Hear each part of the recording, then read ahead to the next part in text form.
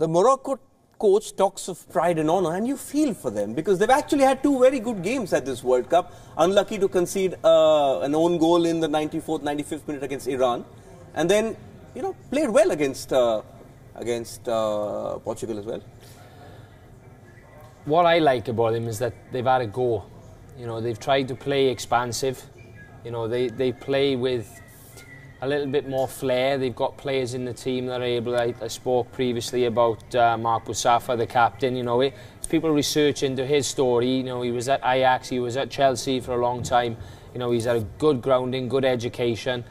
He's currently now playing in the UAE, and I've seen him live. I've seen him train, I've seen him play, and he's a top player, and he's a little bit of a talisman for them, but to most will be under the radar. But I've liked the fact that they've had a go.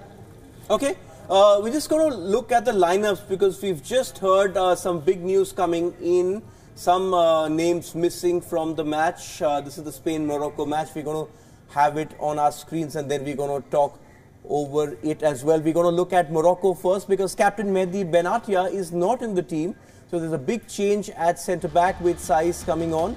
Spain have made one change. We'll get to that. But this is the Morocco team. Just talking over it, this is going to be a huge blow for them, losing their captain, Eugeneson. Obviously, he's a big man for them. He's a big lad, and as defense, he controls the team.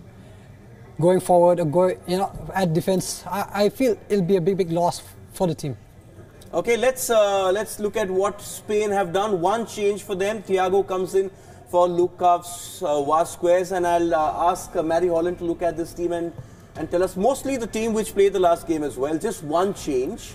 Very settled lineup, and clearly is going for the win. And now with Benatia missing, you would think that this is going to be easy for them.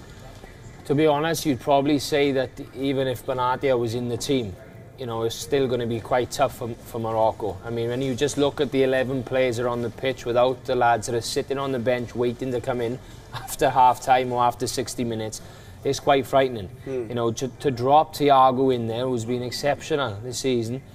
He's great for the national team also. There was a lot of cries for him to start or every game. But they just got so much quality, What do you do? Well, I don't really know unless can you park the bus? Can you stop their bus coming in? Yeah. They somehow find a way of getting through, and that's Spain, isn't it, Eugeneson? Yeah. They just find a way. It's an art for them. They pass the ball into the net. And they've got quality all around. Maybe the goalkeeper or up front Costa. They've all got different qualities. They can keep the ball very easy, even at the opponent's half.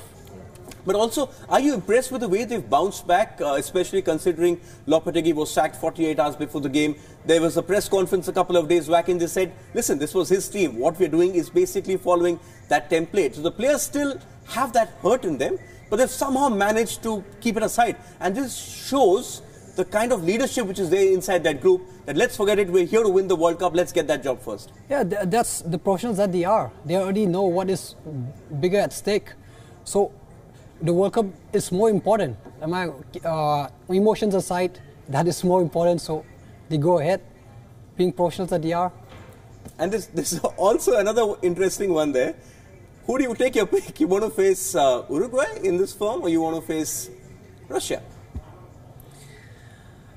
Because that's the big one. That's the big one for these two teams. That's why they have to top the group. After tonight's game, you'd say you want to play Russia. Yeah.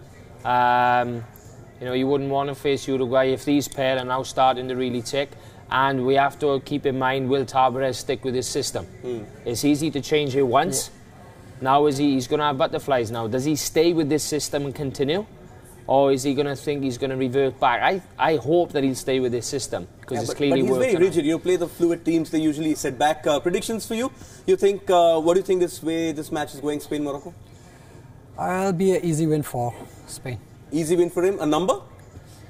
My head will say 3-1 to Spain. I think Morocco will get a goal. My heart, I'd like Morocco to win. Okay.